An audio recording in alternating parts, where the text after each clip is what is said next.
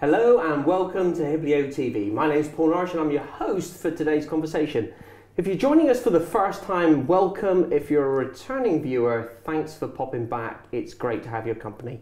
Today I talked to artist and military veteran John McDermott about how art can be used as a gateway in discovering the present moment and how this is helping former and serving military personnel with their mental well-being. Welcome, John. Well, thank you very much for inviting me. Great to have you on the programme. There's been lots of interest across social media in today's programme. I think we're going to bring in an audience of different backgrounds. You're going to bring your art community, veterans have plugged in. And because we're talking about the art of now and being in that moment, people from business are going to be tuning in, no doubt. So good. Thanks very much. Well, thank you. It's an absolute pleasure to be here, Paul, honestly, and I've been really looking forward to this interview all week. Great, great. So if you could just start by just telling the audience a bit about yourself. I joined the Navy in 1972 when I was 15 years old, and I left in the year 2000, so that was 16 years ago. Then after that, when I left the Navy, I went up to London. I was head of security at the Old Bailey for 8 years. Then after that, I've been more or less a painter. Right, but painting, if I remember from our early conversation in preparation for today, it's always been a big theme of your life. It's been a constant throughout my life. That's something that's always been there and never left me, even through all those years I was in the Navy and even as head of security up at the Old Bailey. That was the other side of me, and that was something I was always pursuing because I knew that one day I wanted to do this, and and I was working towards doing that throughout my career in the Navy and also at the Old Bailey. And at a very young age, you had and correct me if I'm wrong, the Glasgow School of Art. So you had an opportunity to go into the Glasgow School of Art. Absolutely, yes, I did. But actually, it might have been the father that said, actually, you're off to the Navy. No, it wasn't that at all. I come from a place called Blantyre, which is just to the south of Glasgow. Back in those days, 1972, the economic situation up there was ridiculous, looking back now. The jobs that people could walk into were no longer there, so job security, all that sort of thing. It just wasn't there, and at 15 years old, the only option I had, really, was to get out, out of it. There was nothing on offer. But I did get that offer to attend the Glasgow School of Art. It was a marvellous thing, but again, I was still 15. My age was against me. I was too young, really. So it was all academic studies and all that before I could touch a paintbrush, really. So the Glasgow School of Art, God bless them, I had to, say wave goodbye. And I went down the road to West Nile Street in Glasgow and joined up. Okay, so you joined up and you travelled that took you across the globe and sometimes into major conflict zones. Several, yeah. So we know that PTSD has been a part of your journey. Yes, well, PTSD, it's just an abbreviation. The operative word there is D for disorder. And a lot of servicemen who suffer from severe traumatic stress, tend not to use PTSD too often because it kind of gives it a clinical feel to it. It's something that's happened to the person. It's not something that was within the person to begin with. It's something that's happened to you, and it takes a long time to come to terms with that sort of thing. Especially when you're in the military, because you're trained and indoctrinated to stand tall, walk tall, be a team player, and if you're a leader, lead. And if you're suffering from something like that, it's only a matter of time before you have to give it up. Yeah, really. And we've had that actually that can manifest itself for a long time, recognising the symptoms and reaching out to get that help. Absolutely. It can take years. If I use myself as an example here, and I don't mind talking about it, and I've spoken about it so often now, but besides from the personal effects it has in your life, it grows on you after a while. If it goes unrecognised, if you don't acknowledge it, you don't recognise it and do something about it and just carry on trying to survive within that environment, well, you will for a while. You'll crack on and you'll do it because the military is a high octane environment anyway, so everybody looks a bit stressed, so you're just part of that environment. So was the painting, if we're talking about you dealing with those stresses and anxieties while you're in a service, did art help you during that, or did it help you more with when you came outside? No, during, I've got to say. You know, I mean, it first came out to me big style back in the early 90s. I just returned from a trip from Cambodia with the UN. And it's a place long forgotten now in the world press. But at that time, it was still in a state of a huge transition. And it was very stressful. But I almost lost my life out there 3 times. And when I got back home, I just wasn't the same person who I was. And I knew I'd been through some life-changing event, and it was now manifesting itself in me through stress and through severe anxiety. You know, thinking that you're going to drop down dead any second. It's an awful, awful thing. And I could have put my hand up then and said, "Look, I need help. Okay. Help me." But I didn't live. The services just weren't ready for people putting their hands up and saying that. You know. Not like today, the awareness of post-traumatic stress disorder is light years away from what it was back in the early 90s. But I just carried on with it as best I could and just survive it. But you knew that you're slowly going downhill. Friends that you had seen the differences in you and were saying, "You all right, John?" Yeah, you're always okay, you're always okay. And you are the complete and total opposite of okay. You're not okay. So your face was saying a different thing on how you actually were. But the painting did come into it the big style. To answer the question properly, I've been very lucky because I did have art to fall back on, and that's something that I did. And I would squirrel myself away and go and draw and go and paint. And I recognised that when I drew and when I painted, this is something I didn't recognise before. I lost track of time. I could start painting, say, about 8 o'clock at night, and then before I knew it, it'd be about 4 o'clock in the morning, and I would not have noticed a minute go by. You were totally and wholly in the present moment. And that's what we're going to talk about. That's what we're being going to in talk this about present today. moment. Yeah. And it's only, around about 2008, I had a major breakdown where I just couldn't go any further. I really needed help by then. And then this is when the art played a bigger role in my life, because I realised that by painting I could enter this state of awareness where time doesn't matter at all. Time is meaningless. It's just a human construct. And so when you were painting, just thinking about that, when I naturally think, and I've not been in the services, so I don't mean anything, I just haven't been in that kind of place before. Sure. But one would imagine that actually the paintings, were they dark? Kind of in colours, as you were getting emotions out, or, Sometimes. Right. My art chops and changes, I run from different subjects all the time, I don't have a linear set of paintings that exemplifies some sort of progression. Anything that takes my interest, I will tackle it, and use the skills that I've developed over the years in order to bring it into the open. Yeah. So for those that are tuning in, mindfulness, how would we describe that kind of being in that present moment? Because I know all too often we can easily just rush through life. We're almost on a digital program, the same routine every day. And actually this is about almost stopping and noticing the stuff around you. Absolutely. Yeah, we're living in such a hectic pace. The world is at the moment everywhere, no matter where you go.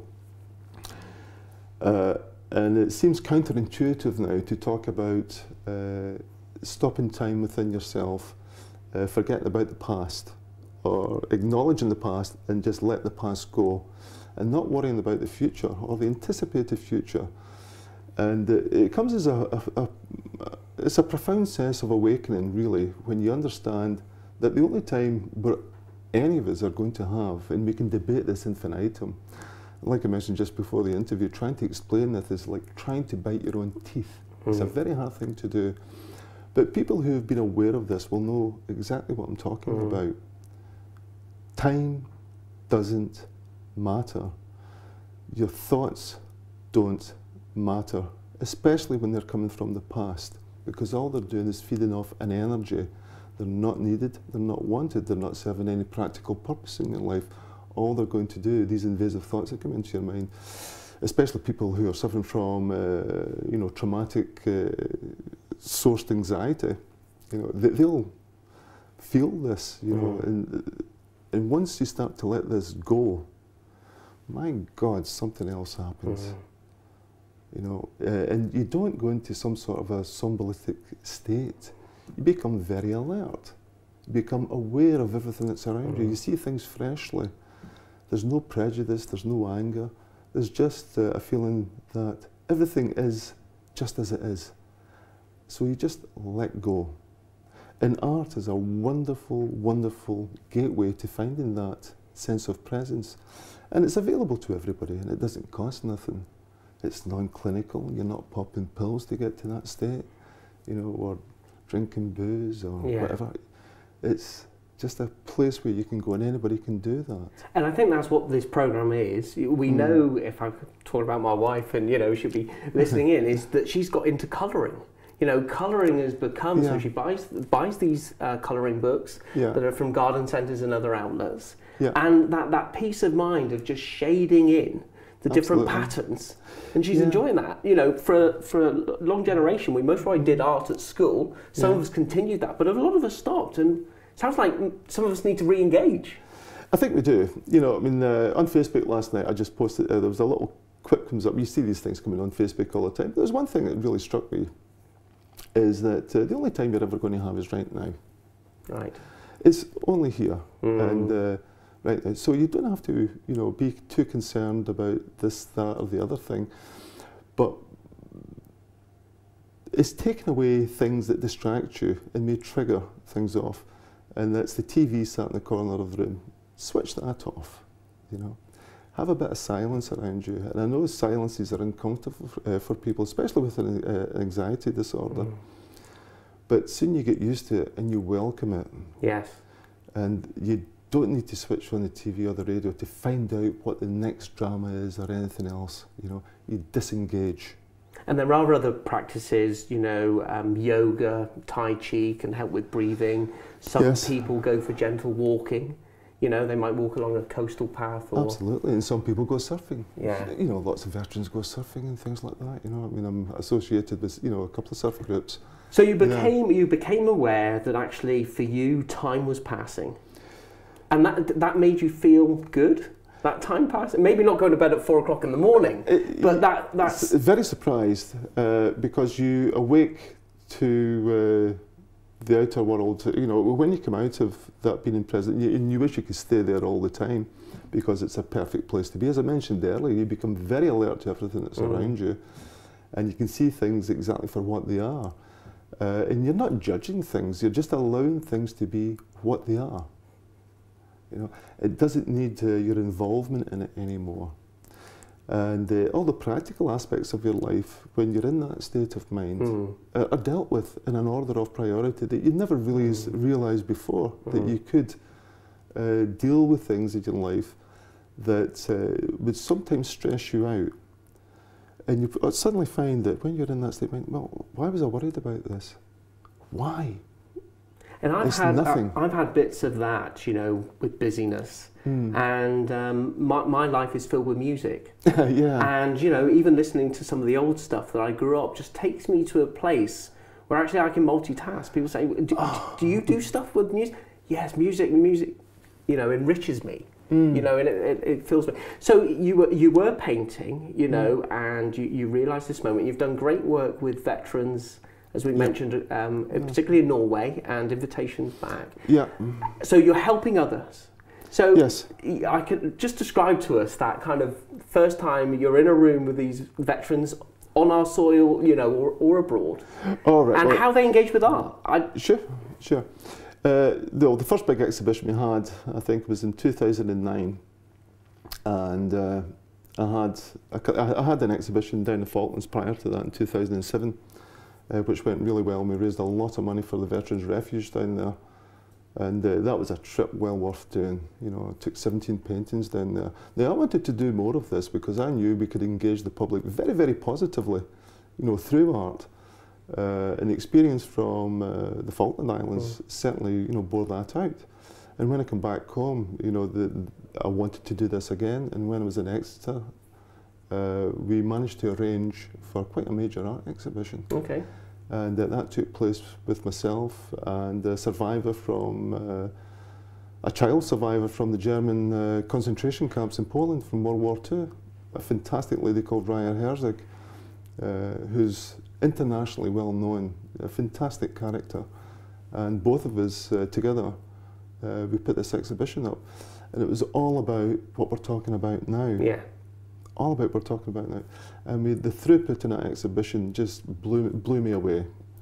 And then came the art workshops because there was the demand, because other guys wanted to do this and get into it because they were interested in it. Hadn't painted from school, but seen this as a route. So just describe for our audience, if you can there, John, that you're at this event, you've got all the easels set up, and the veterans come in. How do they feel about these blank canvases? And nervous, I think, to begin with, especially if it's not an environment that you're used to.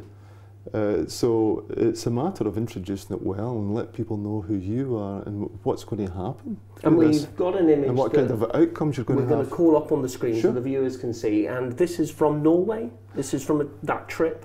Oh, this is last year, yes. Okay. But you were invited to Norway? Yes, I was invited to Norway twice last year by a gentleman called Per Rutedal, who directs the Norwegian Veterans Artist Programme, which is going quite strong at the moment. And over in Norway, their understanding of post-traumatic stress disorder is not quite there where we are. So there was a lot to talk about, and when we went over to Norway, and my first trip was to talk to Norwegian art therapists about my experience. And that was a very positive day, I must say. And I've made friends that have lasted till today from that. Right. And then I went back, I met all the veterans organisations and seen the wonderful work the Norwegian government does for its own people. But here's the thing, this experience of transferring our knowledge, not just to Norway, but to other places too, from what we've learned here at home, we're now starting to filter that out now to our frontline services here at home, the police, paramedics, so on and so forth, because they've got nobody to turn to. They're in exactly the same position. If they put their hands up and say, I'm really suffering here, you're talking about possible loss of livelihood and things like that.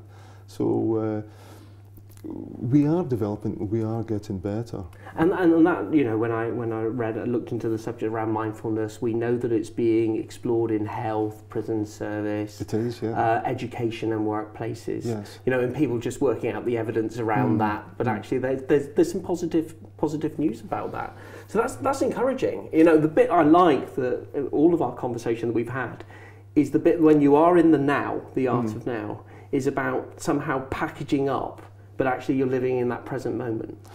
Yes, it is. It's about it's about a pathway to the present moment. Art in itself won't give you the present moment. It's your engagement with it that will allow you to enter there. And it doesn't matter if you're suffering from severe anxiety or not.